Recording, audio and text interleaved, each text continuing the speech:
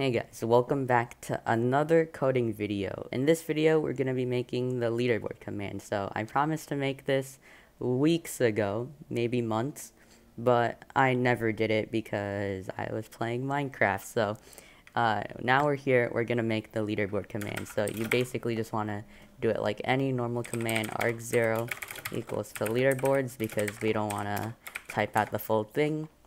You read your database as always. And you don't have to check if the person's playing because they can still check the leaderboards even if they're not playing. So now what we want to do is we want to sort everything in the user JSON, so then we can have it from descending order in descending order. So what we want to do is object.entries user JSON. So if you don't know what object.entries does, I'll console.log this sorted variable for you. Let's run this bot. And then we do lb. And if you look over here, this is the identifier of the object. This is the body of the object. So let me give another example. So usually an object would be like a key, and then there'd be a value here. Let's say 1. But if you do object.entries, each property becomes something like this. So it would be key and then value here. So it would be an array now, basically. So yeah, that's what it does. And since it turns everything into an array, we can use a special property of arrays called sort. So normally if you were sorting an array of numbers 1 to 10, it would probably look something like array.sort a, b.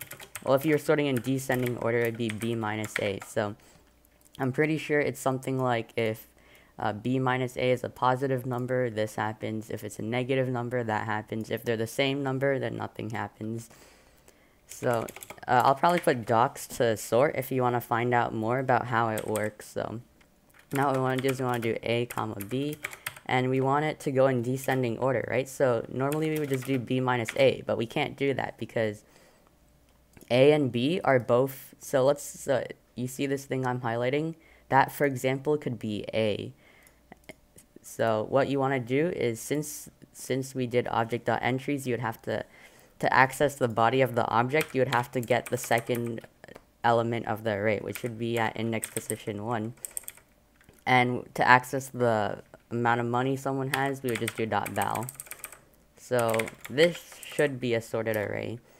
And what I like to do is sometimes if, let's say, your bot gets really popular, right?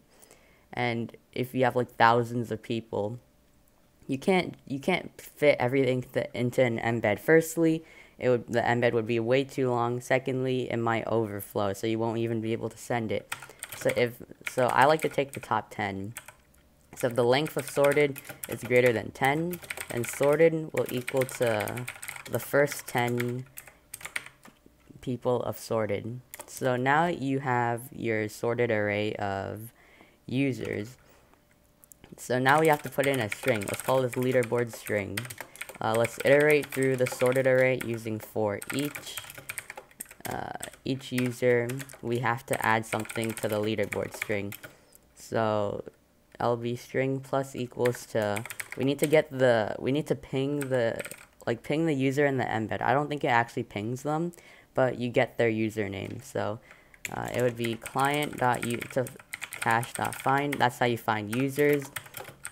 A user with the ID of this right here. So to get this ID, you just do user 0 because it's the first element of this array. And that would be their username, and then you put their money as well. So you basically just access it like this. You get the second element of the array, and you do .val. And you make a new line right here, because it'll look better, way better. Okay, so now you want to make an embed. Let's create a new Discord message embed like normal. Let's set the title to, I don't know, let's say leaderboard. That's a good title. And we set the description as leaderboard string. And then we send this embed. And let's run our bot again. let's try typing LB, and as you can see, it sorts a leaderboard in descending order. So if I check Val here, I have 402, so that makes sense. And then if I check Val here, it's 500. So now your leaderboard command works. Thanks for watching till the end. If you want any other tutorials, don't be afraid to put it in the comments. I try my best to reply to every single comment. Alright, thanks for watching. Bye-bye.